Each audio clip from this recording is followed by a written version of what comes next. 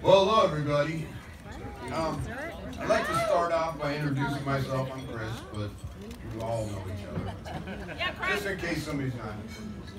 I'm the father of the bride, or as some refer, an FOB. Easy. Typically I'm used to being called an SOB, so this is kind of a nice change. So, hey, what do you guys think of this place? Is this awesome? Yeah, what a beautiful venue. I'm glad y'all came. So it turns out I married a wedding planner. I'll tell you, all of this could not have happened without the help of my beautiful wife. Sherry, you're the best.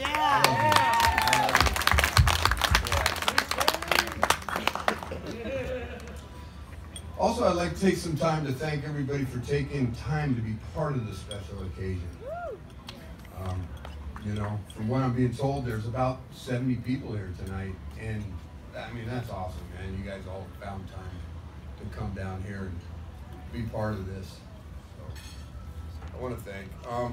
Yeah, we're at about 70, and then 72 if you count the wedding crashers. I don't know. I'm not where you're where they're at. They're here somewhere. Just to give you an idea, besides being Bay Area strong, or California strong,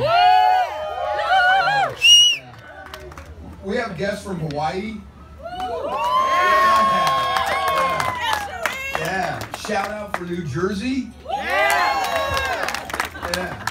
South Carolina. Look at that. Nice. Kansas City. Where's the Kansas City crowd? Yeah. Yeah. Oh, yeah. Yeah. Washington. Yeah. Woo. Oregon. Yeah. Arizona. Yeah. Back there. Yeah. And then Vegas, Las Vegas. Broncos.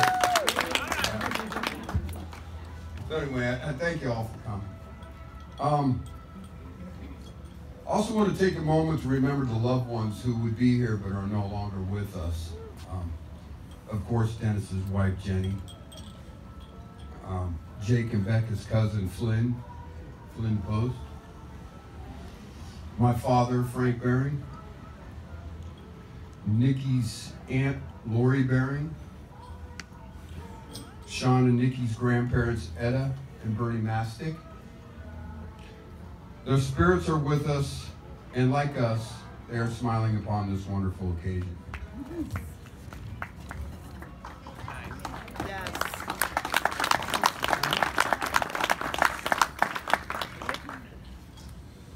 So, before I get started with Nikki and Jake, if it looks like I'm crying, understand it's actually a allergic reaction to a tie. I don't wear them that often. Yeah. I've had it since I was a kid. So, wow. Doesn't Nikki look beautiful? Yeah!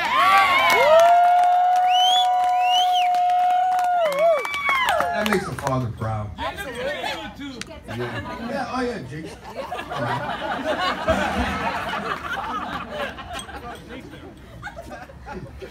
Yeah, right.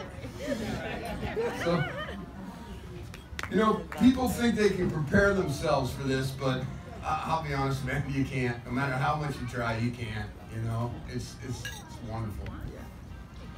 So, instead of getting into past moments, I'm going to play the father role here, and I want to spend a few moments to talk about the wonderful days in front of you two. Okay. I put some ideas together that could help keep your marriage strong for years to come. Right? Communication. Let each other know how you feel. Remember, no matter how long you've known each other, you can't read minds. Gotta talk to each other. Say I love you. Saying those words, excuse me, ears. Saying those words to each other is a must. You need to hear those words. So, a couple more subjects.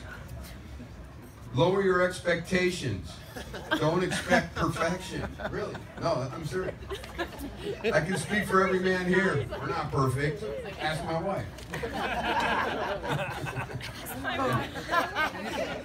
Learn to forgive. You have to be willing to accept apologies. There's no place in a marriage to hold grudges. Laugh. Well, that won't be a hard thing to do in this family. But remember, it's important to learn to laugh at yourself. Respect each other.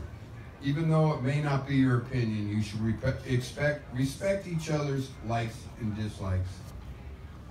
Right? Guys, the point I'm trying to get across, marriage is not a mystery. It's a journey. A journey that will take work, mutual